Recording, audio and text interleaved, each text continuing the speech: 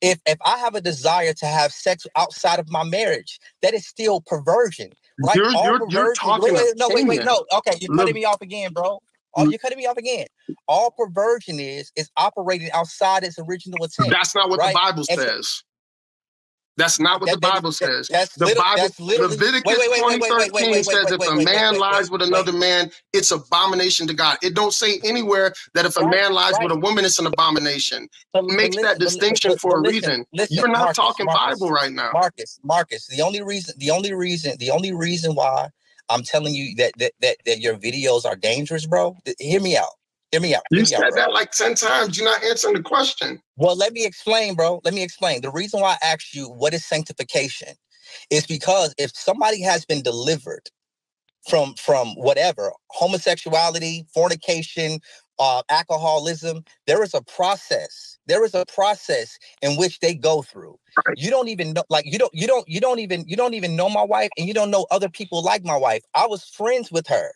When she was wait, but before we even got married, I was friends with her. I've seen this woman become sanctified over the years, and so but you're making like definite claims about her character. No, your wife said she still struggles with same-sex attraction. Did she not? Did she say that? Yes or no? Bro, listen to me, bro. Did she say that? Bro, can you let me finish? It's not, because it sounds like you're just trying to manipulate the conversation. Okay, I'm gonna end the conversation. I'm gonna end the conversation, bro, because you won't even let me get a word.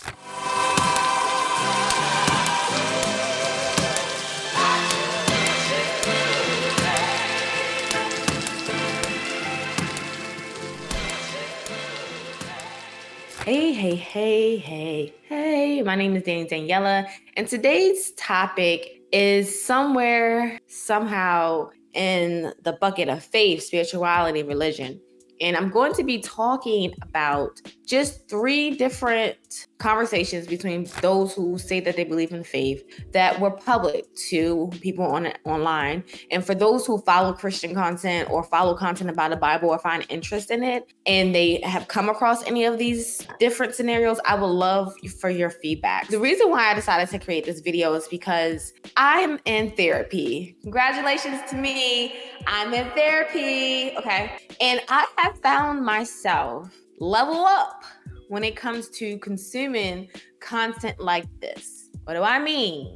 Well, boys and girls, friends, children of the world. I used to be so irritated and so confused and so distraught, okay? It used to be so devastating that people who claim a faith, a belief system that's aligned to a God of the Bible would get online, or not even online, just get in life and find reasons to judge people and make it seem like they had all of the answers and the definitive truth. It used to cause so much confusion, and it used to give me a headache. And I used to think, what in the world? Like, how in the world? Boom, boom, bam.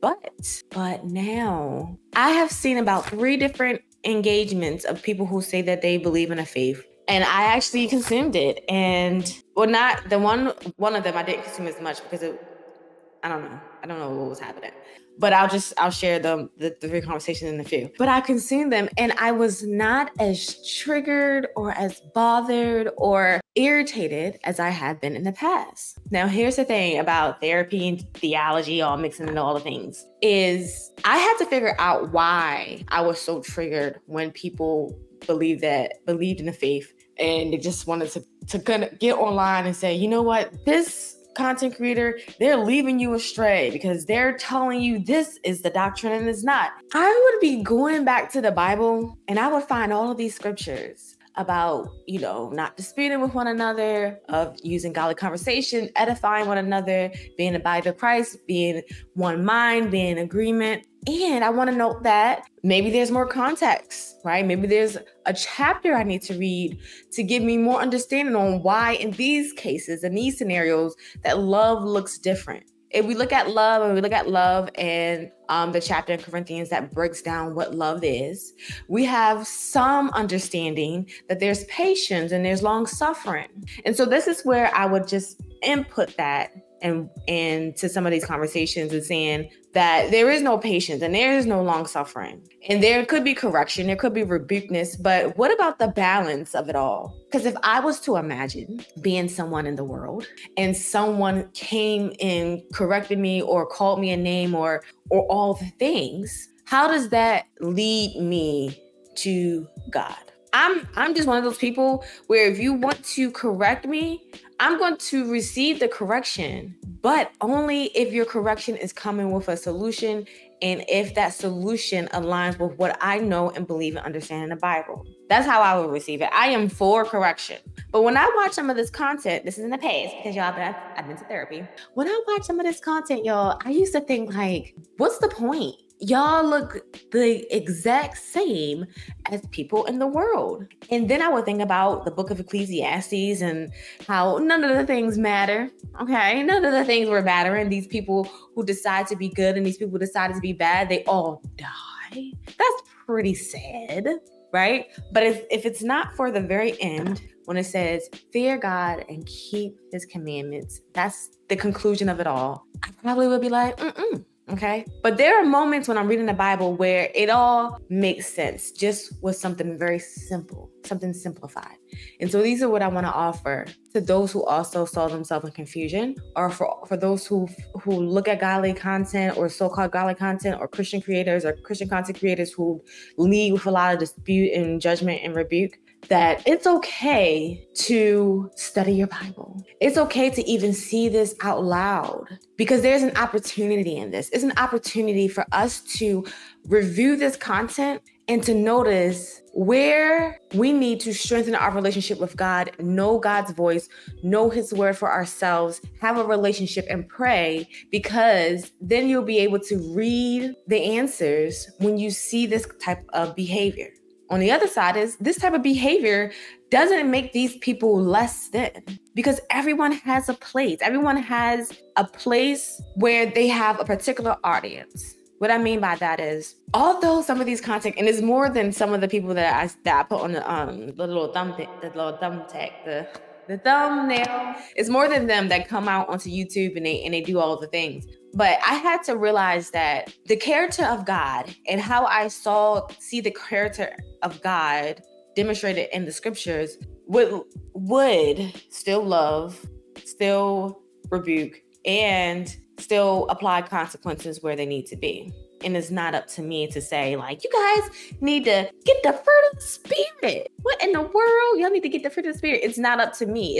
It's really up to me to be responsible for my own relationship with God, to make sure that I am showing the fruit and that I'm showing that there is another choice when you get into the scripture. There is a choice for you to pursue peace. Okay. When you look into the Bible, you can choose to be judgmental. Yes, you can choose to be a harsh, how it is person. And it's fine because some people do need that. So let that audience have it. But there's also a choice to demonstrate love, because maybe there's more power when there's the two greatest commandments, loving God with all your heart, your mind, and soul, and then loving your neighbor as yourself. And I know we all look at love differently, but what if we chose to love like the scripture showed us to? So here's what I want to share with anyone who finds themselves disconnected or confused or irritated by the way so-called Christians or so-called people who believe in a faith or believe in a God act towards you or other people, especially if you look at their behavior and you think, oh, that's not God-like, that's not Christ-like. Well, everyone is here developing. And so you have to look at it from a long-suffering perspective. You have to have patience with these people who may have a zeal for God. And so they are going to reach an audience that need that type of zeal because they know exactly what God delivered them from. So they might have this extreme zeal that ends up feeling like judgment, but they're just so excited and passionate and they believe that they have it all right. Have patience with them. Learn that they are also in this journey practicing like we all are. And so there might be something in my world that I feel like, yeah, I'm not going to sit there and call someone a name in order to prove my point about their misbehavior. I'm going to look at the content of their behavior and ask them if they believe in the scripture, share that with them. And if they don't, that's not my power. That's a take that I would say. But maybe other people don't have that objective. Maybe their objective is to just go hard and to find fault and to believe that their truth is the truth and confuse people. I don't believe that this is all a problem. I think what it should do is inspire all of us to get back into our word and see where we can choose to activate in the fruits of the Spirit. So when we look at the fruits of the Spirit, and you know what's so interesting about the fruits of the Spirit is we're supposed to know people by their fruit. We're supposed to be able to just identify, oh, that person has to be rocking with God. And some people might think, well, it's because I'm out here and I'm rebuking all of the sin. But what I would just assume, and this is a theory, that if people operated in love more and operate in the fruit of the Spirit more, and I think that might be the key part, they have to be sincere in doing it or practice being sincere in it, getting rid of their personal issues with getting closer to God with prayer. But if they sincerely are operating the fruits of the Spirit, this is supposed to overcome so-called evil, overcome the bad. We should be able to say, we can clearly identify that these people are of God. Part of me was inspired to get on to YouTube and share my perspective by my confusion, by my journeying and exploration of who had the right answers. And so I understand why I've come across a lot of content that is very contrary to what I see in the Bible. I know why I come across content that disputes a lot, and I understand why I come across it based off of the algorithm. It's going to send you the content that most people are fed on. My video today is not about calling out these 3 different group of people and saying that they did something wrong. I did some work on myself, y'all, that was intentional about understanding my triggers and what irritated me. And my theory is that a lot of us are triggered and irritated by things for a particular reason. And that could be the thing that is supposed to inspire us to be that in the world, whatever solution it is. So if we are angry about something, how are we going to provide value? And the value could be exactly how you think it should be done. So like, for instance, when people are upset about the church and people say that the church is this and the church has done that, I would be more interested in how do you design the best church for you? What do you expect? And will you be willing to provide that to the community, even if it's your smaller community? Will you be interested in just showing the fruits of the Spirit on your own accord? Are you willing to be a leader, even though it seems like we live in a world where there is so much chaos, where there is a lot of darkness? Are you willing to be a light so that people can still see that it exists? Do you believe that it exists? Because if you don't believe that it can exist, then that's going to really take you out of the lineup, because it starts with a faith and it starts with a belief system, which is really tricky. And I'm working through this, but it's very tricky when we have a faith and belief system, because anyone can really gravitate to a thought, an idea that they believe is so true. And they could be so zealous about it to the point where they are causing harm to other people. And so this is why this topic is so sensitive to me, is because this could potentially cause harm to people mentally. It can, because of the confusion, and maybe they're on offense because we really are looking for God being shown through people. Like, being the body of Christ, we should be able to see that there's a group of people who are supposed to have light in this world. And so the harm could be done when these very arguments and disputes could be the very stumbling block. But I have to say, there is really no way that we can control everybody's situation. We can't control what we think people should do outside of your world. You can control what you do and what behavior you have. Why am I so passionate and getting so loud? Calm down, okay? I'm passionate and I'm inspired because I've been at this, y'all. I've been so interested in these topics about faith and all the things because it's so interesting. It's so interesting. So like, let's talk about it all day, all night, okay? But I am inspired by these situations now, and it's not something that confuses me because relationship, right? My primary relationship is I believe in a God. I believe in a God of the Bible.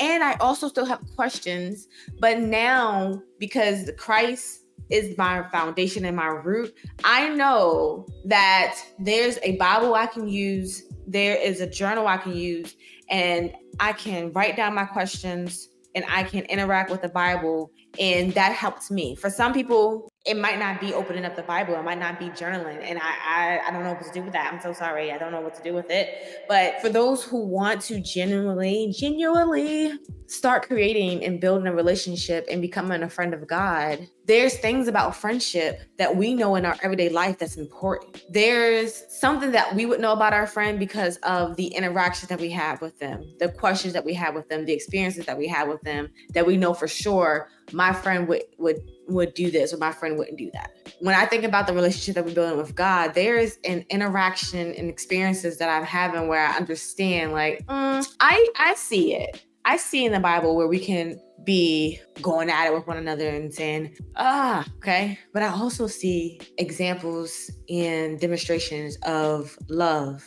And I love where Christ shows us this balance between correction and love when we all, or maybe we all don't know. I don't know who's watching this right now. But there's a story in the Bible and there's all these people and they're like, stone that person, stone that woman, you know? And then Christ comes in between. Like the mediator comes in between and says, and has a question, right? And the question is, who is without sin? Let that person throw the first stone, right? And so everybody's like, put our stones down because we're not without sin. And so here, it's so crazy to me, and it's so crazy to me because I have this assumption that everyone knows that who's out here judging, right? That they know, one, this story, and two, that they are not without sin. I'm like, don't y'all all know that? Don't y'all all know that? Well, y'all like it. Y'all like it? Okay, y'all like it, right? But anyway, the balance in this story is that there's protection. Jesus is protecting this woman. This woman did something wrong. But then after the protection and the love, he doesn't turn around and say, you know what? I'm going to be the one to beat you up and tell you how it is. It's like, don't sin no more. Let it be that. Like, do you see that the love that I use, the compassion that I use, like, is that enough for you to not desire this anymore? And so to the point of those who are out here, I mean, because some of the sin, none of us want. I mean, right now in this year, I think we've all come across some news and some content where that is some crazy sin, right? My point and my objective is not about these obvious cases of like mistreating one another, where we're like, oh, just let them mistreat them. I'm thinking about some of these conversations that people are having is how do I say this without not being wrong? Okay. It's not that they're small, but it's things where it doesn't necessarily mean that they are evil people and that they are without compassion from God. So the point that I want to make is before we start to go in and we lead with being irritated by these people or finding fault and judgment into people, is to go into our own self-discovery and have those questions for ourselves. If we are not without sin, what are some creative ways, some impactful ways we can work on that with ourselves? And then attempt to apply that with the people around us. It doesn't necessarily mean that we have to have a poster child in order to minister. So when I say a poster child, some people, because of the Christian content creation and things like that, they'll pick someone with a name and they'll use them for their videos versus just sharing their content. And the purpose of that is they believe that it's going to bring them more visibility because no one's really going to listen to them in their Bible study. But that's okay. I don't limit God. I know that I come on my channel and it's probably like 5 people to 30 people that might watch a video, but that's a lot to me. And I have no idea what the conversion rate is on that person just considering another thought or perspective, or even tackling with whatever issue they have and opening up their own Bible and having questions for themselves. Because that's really what I would love to communicate to anyone, is have a conversation with yourself of why you think these things are triggered and keep going back. Because I know that we live in a world that's uncomfortable. And I know that being someone who follows God and follows Christ is probably not ideal, okay? I was just going through this conversation earlier today with someone. I was pointing out a lot of things, a lot of scriptures where it don't seem cute. Like, I don't want Satan going around like a lion looking to devour me, right? I don't want to have the type of language that's used in the Bible towards someone who has faith in Christ. But even though I know that it's there, I choose to interact with God and have questions on what about these other scriptures? What do you mean when you say pursue peace. I know you're going to hear that a lot here, but what does that mean? Because you'll have another scripture that says that you didn't come here for peace. So this is about context. It's about reading the entire chapter. This is about prayer and understanding. And it's fun, but that's all that I have today. I just wanted to start here, have a conversation. Know that if you are confused, there are solutions. And going back to these 3 conversations of the people that I put on my poster child or my thumbnail, is that this is not to bash them, but this is to use this as an example that you're going to come across people who might not get it right. But remember that you are still working and practicing to get it right. Until next time, hold on to you as much as you can. Hold on to your health, your well-being, and your mind. Be mindful. Bye.